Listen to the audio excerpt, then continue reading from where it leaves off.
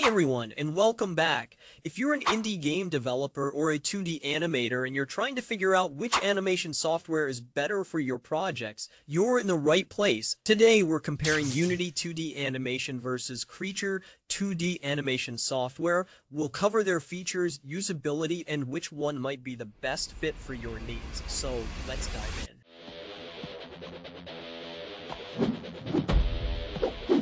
in. Quite. First, let's start with importing sprites. In Unity, you can import your layered sprite files in PSB format, which requires Photoshop. If you don't have Photoshop, you're f***ed.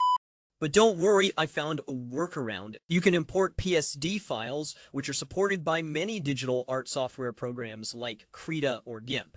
After exporting your file, simply change the file extension from PSD to PSB and drag it into Unity. It works perfectly. Now, in Creature, you can import files in PSD format, but there's a catch. You need to flatten your file first and make sure there are no group layers. This can be a bit of a hassle. On the other hand, Unity handles grouped layers in your PSD files without any problems. So in this aspect, Unity definitely has the upper hand. So this round goes to Unity.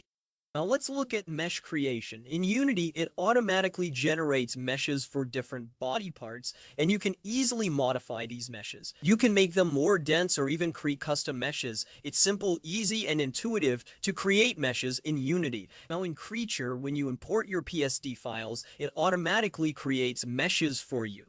As you can see, these meshes are very dense, but you can make them less dense during export. If you don't want the default mesh created by Creature, you can create your own custom meshes. I don't find any problems with that.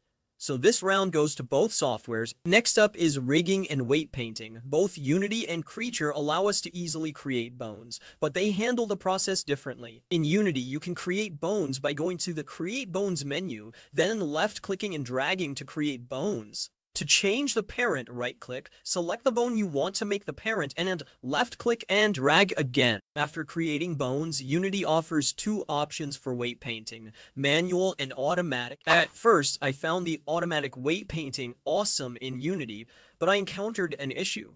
For example, one of the hair bones affected the bottom part of the beard, even though they are far apart. This can result in weird behavior with complex rigs, but you can manually correct it using manual weight painting. Now in Creature, you create bones by left-clicking and dragging, but to change the parent, you have to press Alt-S, select the bone you want to make the parent, and press Alt-C to continue creating bones. This might seem complex compared to Unity, but trust me, it's not. Now for weight painting, Creature offers three modes: Smart, Auto, and Manual.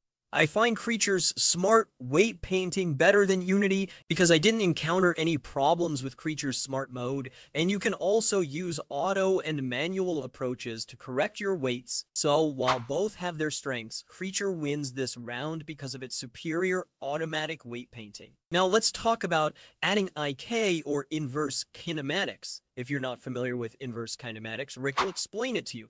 Take it away, Rick. To understand IK, we first need to consider forward kinematics. In FK, we move each bone separately. For instance, to move the arm, we adjust the shoulder bone first, followed by the forearm, and so forth. On the other hand, in IK, we move the root bone, and the other bones adjust accordingly to the movement of the root bone. For instance, in a scenario where a player is picking up an item, IK can be employed. IK is utilized in various situations, such as accurate foot placement of characters, picking up items, and more. Now in both Unity and Creature, you can add IK or inverse kinematics to any number of bones. However, Creature has the upper hand here. In Creature, you simply select the bones where you want to add inverse kinematics, add the IK motor, and you're done.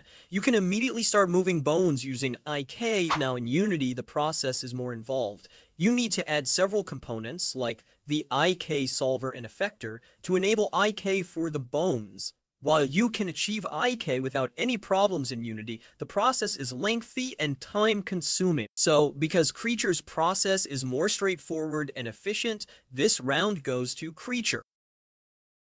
Now let's look at animation, an area where Creature truly shines. First, let's examine the animation process in Unity. In Unity, you move the bones on the timeline, and the bones follow that action. For example, to create an idle animation, I move and rotate the bones accordingly. But what about adding secondary motion? You might ask, what is secondary motion? Well, imagine your main character is running. That's your primary action.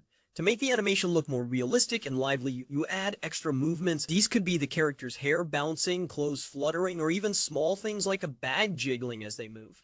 These additional movements are called secondary animation. In Unity, you have to add secondary motion manually, which is the most traditional approach. However, Creature handles animation differently. You don't have to manually add keyframes in the timeline to create animations, although you can if you prefer. Creature's motor system is so powerful that it automates much of this process. For instance, to create an idle animation, I just install the bouncing motor to the bones, and that's it.